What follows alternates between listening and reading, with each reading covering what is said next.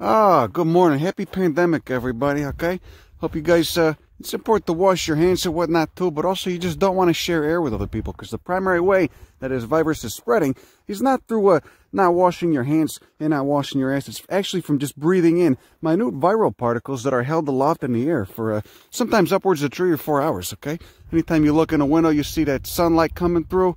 You know, you're indoors, sunlight coming through the window, you look in the beam of sunlight, you see all those dust particles. Those are aerosols. Aerosolized viral particles are what you breathe in, and that's how you infect yourself. So wash your hands all you want, but you really just don't want to share air with other people.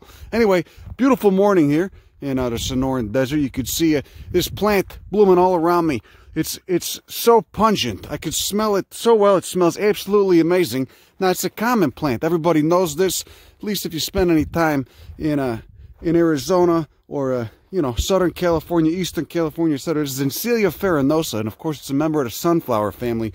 You know, and it's so ubiquitous, it's easy to take for granted, but it is such a lovely plant. You'll frequently see it growing on the sides of like I-10, I-8. You know, they like to grow on the margins of the road because that's where they collect the most water, you know, in the form of runoff from the sparse rains. You know, and get a lot more moisture going on the edge of a road than you do out in the middle of a desert. So you'll see these just lines of these all blooming in the spring, just lines of these just flanking either side of the freeway going off. Very beautiful plant. Encelia farinosa, aka the brittlebush. Genus Encelia has quite a few species in it, upwards of 16 or 17, all throughout the American Southwest on into Baja, Mexico. Got 2 very rare species down in Baja, California, sir. You could see each peduncle has quite a few flowers on it, and it's a diagnostic factor because some of the other species, you know, Encelia actonii, Encelia frutescens, actonii for sure, only have 1 flower per peduncle. So instead of this having, you know, 6 flowers attached to it, it would just have 1. Encelia ravenii, real rare one, beautiful white rays to it. Same thing, 1 single flower per peduncle. And you can see they get just massive up here. And if you go down here and look at the branches, okay, you'll see they got a little bit of resin. See that yellow shit coming off? Looks like someone blew their nose, or like a little bit of snot dripped on the side of that stem. You burn that stuff, or you even just touch it, it smells absolutely fantastic.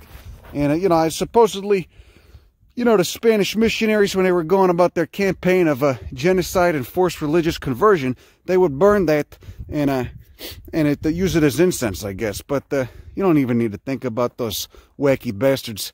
You know, just pull a little bit off. You're not hurting the plant if you pull that off, as long as you don't break the stem. And just try burning it, or even just rubbing it on your fingers. Smells absolutely delightful. Flowers, of course, you know, like any member of this family, you got to flip them. But don't just look at the rays. You got to flip it over. Look at those phyllaries, which again are diagnostic. You can see the phyllaries recurve a little bit, just little. They look like little spikes, you know, in quite a few series, lateral series, about 3 lateral series right there. Heads are composed of upwards of 100 individual florets. Okay, remember this is a capitulum. It's a compound flower. It's a compound flower head. Okay, just like most, you know, every flower in the Asteraceae. It's a capitulum. Capitula being on a plural form. And just a fantastic goddamn plant. Of course, the leaves are covered in tiny hairs, you know, to minimize tiny hairs and glands to keep that leaf temperature down when it's 110 degrees out here. Now, these will go, sometimes they'll go dormant in the summer, drop a lot of their leaves, just look half dead, but they come right back, sprout back from the stems once the rains return in the winter. Sometimes you get rains in the summer too. Further east you go, if you're in Arizona or something, you get those summer monsoons. They'll be leafing out too. All just depends. In Mojave, we don't get too much summer rain. Another member of the family down here, Canactus, another aster.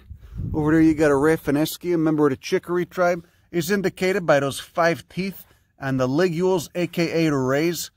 See 5 teeth, 5 distinct teeth on every one. Rafinesci, named after some French bastard named Rafinesque. The smell here is incredible. Just wanted to share that with you guys, okay? Because, you know, I know times get a little tough. They get a little trying. World's going to shit, you know? But you got a jackass at the helm. Okay, we're kind of going over the cliff Thelma and Louise style. Okay, but I want to be the Thelma to your Louise. So hold your hand as we're plummeting down, you know, at a rate of about, I don't know, 130 feet per second. Okay, just keep in mind, there's all this other stuff out here. It's beautiful. It's fucking lovely. Okay, maybe quell your homicidal thoughts for a minute. You know, take you away from your own ego. Okay, breathe. Oh yeah, now you don't want to kill somebody. You don't want to throw a brick at your boss. Okay, you don't want to go vandalize the bank, though it never hurts. Anyway, I'll leave you with that for now. Okay, bye. Okay, one more thing, and just think of this, don't think of this as me being a jackass and forgetting to mention something in that first clip. Just think of it as an encore, okay? Just think of it as me, you know, or maybe it's a form of protest. I don't want to leave, so I'm just going to, you know, stay here and continue to annoy you. But I did want to mention, geology here is very interesting. This is, of course, not solid rock. It's just a succession of alluvial sediments, all compacted nice. You could see you got a mixture of different rock types and rock sizes, all cemented together in that wall right there. And again, it's just from, you know, successional flood after flood. Not actually flood. I guess it's a flash flood because the water just runs right off since we're in the desert and there's no plant life to really, plant life that's significantly large enough to hold it and prevent all the rocks from eroding off those hills up there. You can see there's a spill off right there. Just think of it as a, like I said, I guess flash flood, but more so just the, you know, the action of runoffs from what are probably very brief rains, you know, lasting no more than an hour, if that, just moving all this stuff slowly downhill. And so as this stuff gets moved slowly downhill, you know, obviously the rocks get deposited there. And then, you know, who knows, maybe another year, 2 years, 3 years, 4 years, another rain comes that's large enough to move more material on top of that. And slowly it just all compacts and cements together. And who knows when this was all laid down. Maybe, I don't know, could be 1,000, 2,000 years ago. Okay? And so that forms its own kind of alluvial deposit, as you would call it. And then again, eventually that itself gets cut into, as you can see from the action of more rains and flash floods that just cut into it again, depositing more material. Eventually this will all be overlain with another layer and another layer and another layer and another layer, long after we're all dead. And, you know, you just kind of, it's fascinating to see, you know. So who knows where the source rock came from? Who knows how far this individual rock traveled from its original source way up on top of that mountain, okay?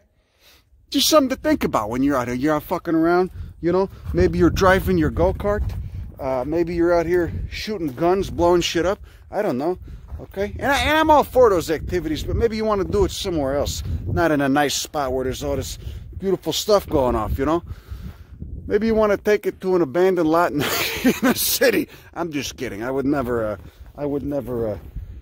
insinuate some kind of illegal activity like that. I just, you know, I'm just all for preserving this innate beauty instead of tearing it up and shit, which seem to be primarily American activities, since a lot of people, no offense, don't really have any other mindset about what to do with this. They're just kind of simpletons. They just see a bunch of open space and want to blow shit up, whatever. And it's fine, but just pick your spots wisely, you know, not here. Okay, now I'm going for real this time. Go fuck yourself. Bye.